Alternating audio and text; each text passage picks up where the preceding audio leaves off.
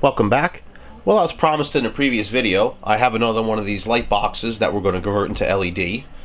Now the difference between this one and the one in the previous video is this one actually still works. If I plug it in, you can see it lights up. Now based upon the time it takes to turn on versus the time I plugged it in, which isn't very long, but there is some delay, makes me believe that this is fluorescent, but I'm not really sure. We'll find out once I get into it. It is quite heavy, but that doesn't really mean a whole lot. We'll try that again. I'm going to plug it in right now. And you can see it does take, you know, what, a second to light up, maybe a little less than a second. So that could be a ballast in there. Not, again, not entirely sure. I will just briefly shut my lights off in here so you can see that kind of a warm glow that it has to it. So I'm assuming, again, if it is fluorescent, it's going to be a warm white bulb. Here, one more light. You can also see down here, it does have a little bit of cracking in it in the original finish. This one sounds like it's glass. You can also not see it on the camera, but you'll see it in the light that there is a hairline fracture over here. So without any delay, I'm going to go ahead and get this thing taken apart. Now, looking at it, again, compared to the other one, this is put together a lot differently. It is a lot heavier, like I said.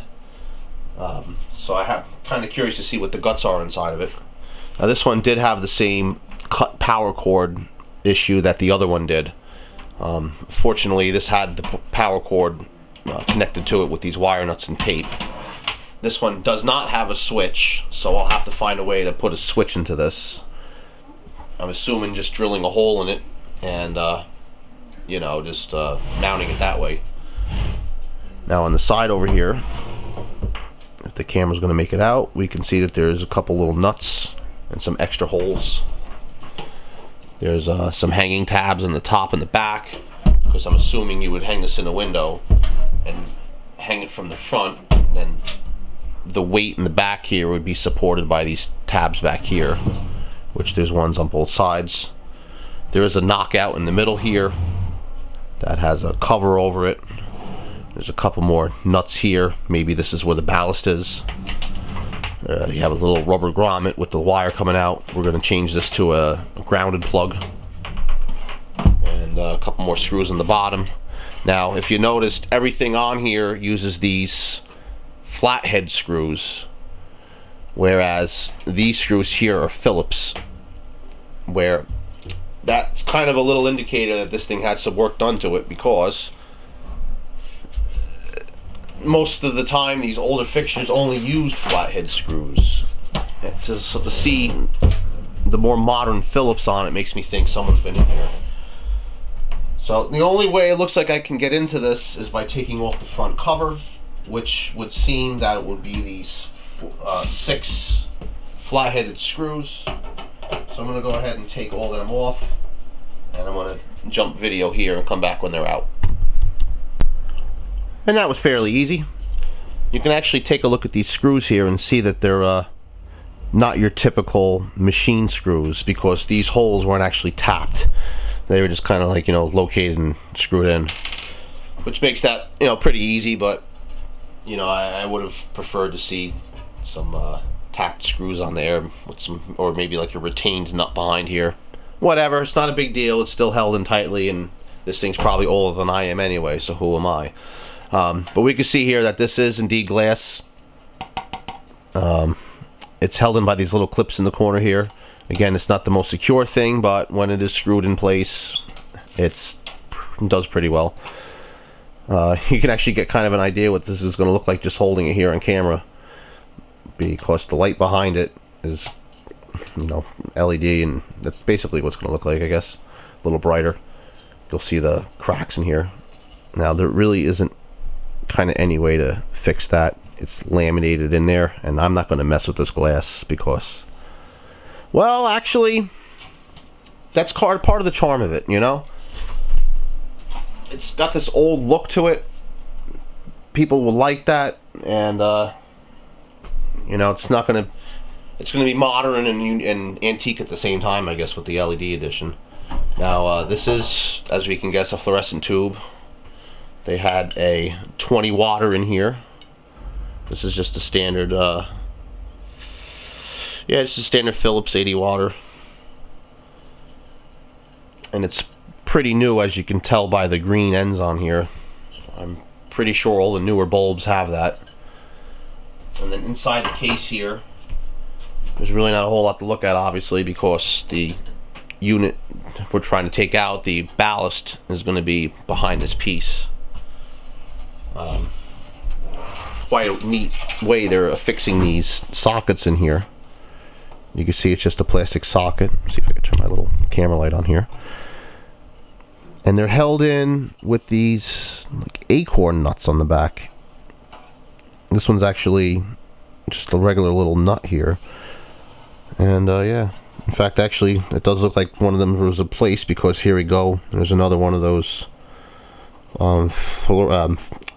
yeah, sorry, one of those Phillips screws in here, and there's a flathead on the other side. I'm not sure if these are the original sockets or not, but they are pretty neat looking. See what the other side looks like. See, this has got the standard 2 flathead kind of recessed screws in there. And also we can see that these screws back here are what's holding this plate on. And there's actually 2 different mounting holes, it looks like, for all those screws. So that's kind of interesting too. Looks like they're using the outer hole on one side and the inner hole on the other, or however you want to call them, opposite holes.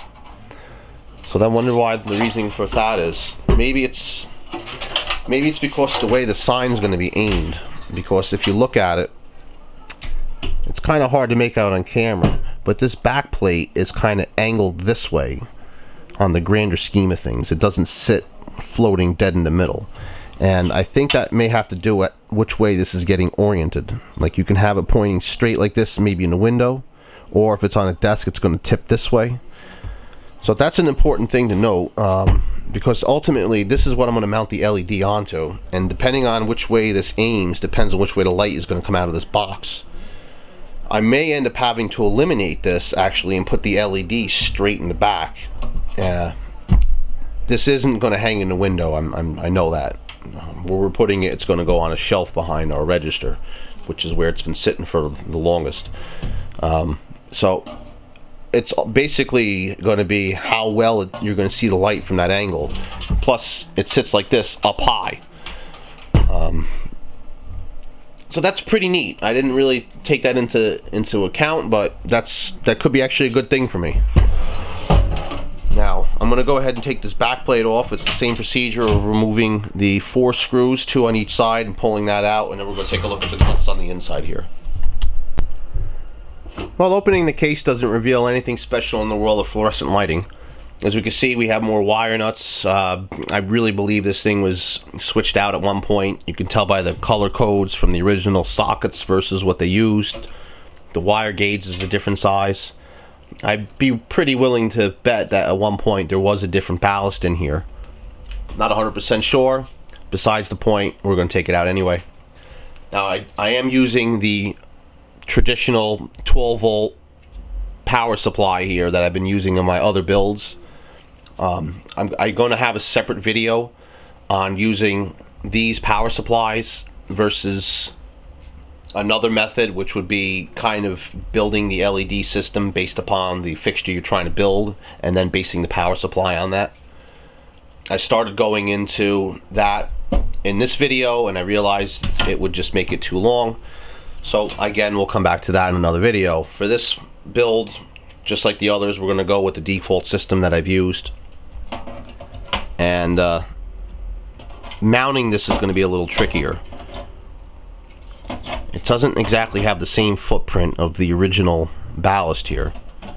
And judging by the heat it's going to give off, putting this plate back in front of it like this one did may cause a little problem, but you can see it looks like this may have been discolored from this thing sitting against it from the years, or maybe the ballast before burned out and that's the result of it. I'm not 100% sure. But I'm going to go ahead and take all these wires out of here, get this ballast out, and see what kind of options I have for mounting this bad boy. Everything's taken out now, as you can see. And you can tell by the discoloration back here where everything was sitting. I still really don't know what's original here and what's not. Some of the paint is chipping off of it, but I can't tell if it was originally painted or not.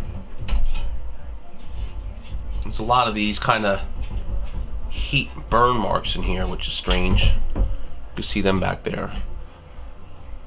The age of the unit, you know, who knows what this thing's been through. And again, here it is 2016, and it's yet another redo of it. Now the thing is where we're going to put the components in here. We have the power supply to mount, where we're going to put the LED strip, which is probably going to be back on this unit, and the switch, which I have to locate one. I'm going to try to get a similar pull switch like we had on the other units, and that's really all there is to it for now. I have to find out where am I going to run the power cord as well. I'm thinking back here in the middle for this is so far so good.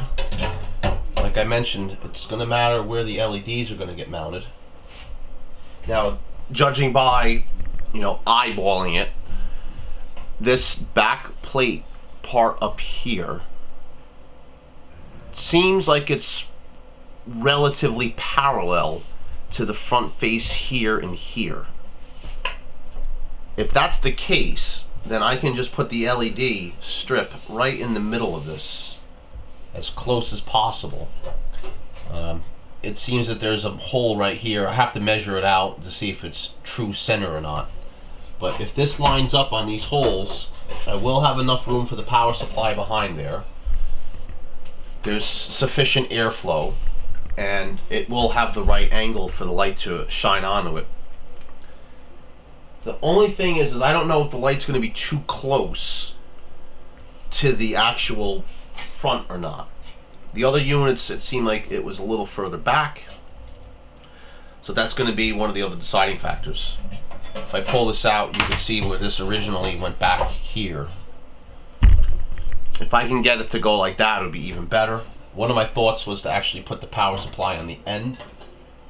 Not sure if that's going to create any shadows or not. If I carefully pull the original glass back over here, you can see there is a little bit of a buffer in the corner here. Perhaps that wouldn't be as visible. So I guess the best thing to do right now in the situation would be to cut a piece of LED strip to fit and kind of do a dry run here. I do have a power supply set up, so I can kind of rig this up to see what it's going to look like. I have a feeling sticking in the corner there might be the answer. Let's check it out. I went ahead and soldered on 2 wires to the end of a strip that I cut the length and passed them through the side of the box over here, so that I can go ahead and give a dry run on this. We'll go ahead and pull this into place. Actually, this looks like it may be one segment too many. Oh, no, actually it's okay. I'm just gonna have a little bit of overlap here in the end. Now, this is what I'm intending on doing, is getting it here like this. And what I'm going to do now is just get some little clips here and just clip this into place. I'm also going to back this out to the set of holes over here and just see what kind of light that gives me from outside the case. I just put a bunch of these binder clips here in the corner just to hold it in place for now. And if I kick this on, you can see it lights up. And I also put 2 screws in the bottom here to keep this plate far back. And I don't have the power supply back there right now, but I just want to see what kind of light that gives me. Also, that wouldn't really work in the corner there because it would block off some of the light. So I do have to try to get that in the back. I do want to take the cover here and put it in front. Again, carefully, since this is a heavy piece of glass. And see how it looks.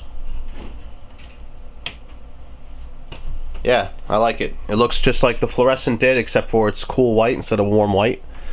I'm going to go ahead and shut the lab lights off here and see what that looks like. Now, what's nice about this one is you don't see the individual LED dots through the lettering like you did in the other builds. That was something that you didn't see on camera. I pointed that out. You did see it to the naked eye. I'm looking at this with my naked eye, behind a set of glasses actually, and you can't see it. Even with the naked eye, you can't see it. The camera, of course, still doesn't show up, which is what I'd expect.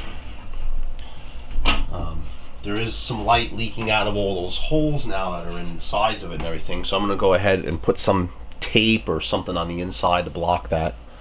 Actually, I have reflective aluminized tape, which I'll use instead of like black electrical tape or something. That way, you know, you still have some light reflectiveness. So I guess all there is now to do is to mount the power supply inside this thing somewhere.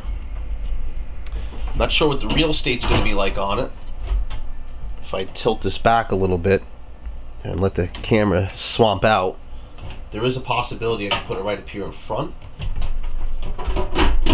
Because the light doesn't really look like it's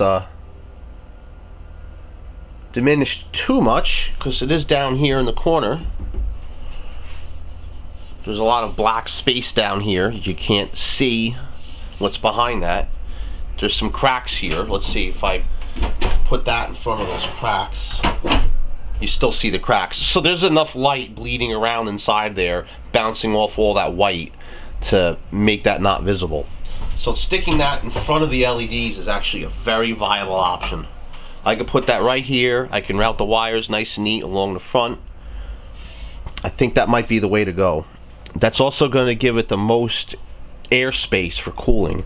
I mean, it is in front of these LEDs that, well, the LEDs themselves don't get warm. The resistors in line here do. Well, actually they do get a little warm. I mean, it's not going to get as warm as that ballast was in here. With that, I'm going to go ahead and mount that.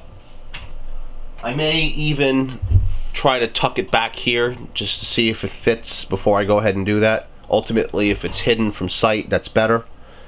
But so far, where it is right now seems pretty good. Got the power supply mounted. This time I decided to use nuts and bolts instead of rivets, since my rivet gun decided to not work tonight. Fortunately, maybe I can get this on camera, you can see this nut down here actually fits perfectly up against the side, so I didn't even need to put a wrench down here to tighten this up. It just, you know, caught itself up against the case and tightened itself. There is a little piece of plastic that I could feel under here, but you can't quite see, that protects the pins on the bottom of this PCB from shorting out against the metal case. Not that they're that long, but just in case. I actually sandwiched that up between the top of the nut and the corner here, because this little potentiometer here to adjust the voltage was actually slightly touching that bolt, and I went ahead and tested that, and everything is fine with that. And then you can see here's the other bolt, and I also cut these screws to fit. The bottom side of things, you know, they are Phillips screws, but I did get pan heads, so they sit, or I'm sorry, not pan heads, the machine screws with the, you know, dished head, or hell, I don't know what it's called, you get the idea. And it goes in here, and that way it keeps it from, you know, poking out too far. You know, there's other screws down here anyway, but what the hell. Now I have to change this grommet out because it's just a little too small for the wire I'm trying to pass through it. In the corner here I'll have to drill out a hole for a switch, which unfortunately I don't have in my hands right now, but that'll get drilled out, and just have to get the power cord mounted up into here, connected, and then put the back plate on. Now, even though this is already riveted or bolted in place, I still can get the back plate in here with no problems, which is another great feature. And yeah, come back to it when I get this a little further on. This is what I'll call the near final product. Power supply mounted, back plate mounted, LED strip mounted, wires hooked up, everything ready to go other than the power switch. That'll get mounted in the back. The hot line or the load line, whatever you want to call it, is going to get hooked up to that switch, and then that switch will get hooked up to this power supply. I haven't actually torn one of these apart yet, but peeking through there, I'm not sure if this is a linear supply or not. I mean, it does have a bridge rectifier in there. It looks like there's some input-output, filtering capacitors. I see a choke in there, but it does have a pretty large transformer, and I don't see an IC chip. So I'll have to take a look at one of those one day and see if it is actually a switched mode or linear. It doesn't really matter at this point. I just need a 12-volt power supply around, no more than 3 amps, I'll say. Plenty of power for this thing. But this is really all there is to it for now until I get that switch. I'm going to go ahead though, and I'm going to put the front cover on this and just leave this powered up for a couple hours just to make sure there's no major issue with heat. And I'm also going to go ahead and put the tape to cover over the holes inside here as well to keep the light from leaking out.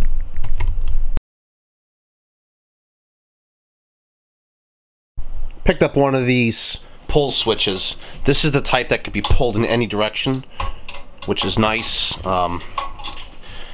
The other ones that you'll get for your fan are meant to be pulled downward a lot of times, or from the side, and I'm not really sure ultimately where this is going to be mounted in its probably many years of living past this project.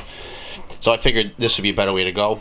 Plus this switch instills a little bit more confidence in me because it's a little bit of a better build quality than the other one I picked up. Really wasn't too difficult to put in, just had to drill that hole in the side of the case, which was just a 1/2-inch screw. Of course I started with a small bit and then worked my way up to the larger bit. You can kind of see it's just tucked away in the back here behind this backing plate. This is the liquid electrical tape that I just dabbed on the ends here just to make sure it didn't short out against this case. Not that there was any risk anyway, but better safe than sorry. And you can see I put a little zip tie down here in the wire on the AC side of things. The DC side of things, I just have it just kind of tucked in here. And well, that's pretty much it. I'm just going to go ahead and put the front cover back on this so we can get another final look at what it looks like when it's done. And that's going to wrap this project up. And here we have the completed project. I decided to go ahead and put some rubber bumpers on the bottom of this thing just to help with the screws that were protruding out. They never had them on there anyway. Again, this was meant to either hang in the window or put on a desktop. It had a variety of different mounting options. So, yeah, at one point it looks like if it had feet, they were taken off of it because it was hung in the window or it didn't have them to begin with. But where we're putting it in our store, it's going to sit on the shelf. And yeah, that's a lot better. Yeah, it's sticking to the tabletop nice. It's not sliding along and digging the screws into the metal or the wood like it used to, which is nice. So without any delay, let me go ahead and flick that on.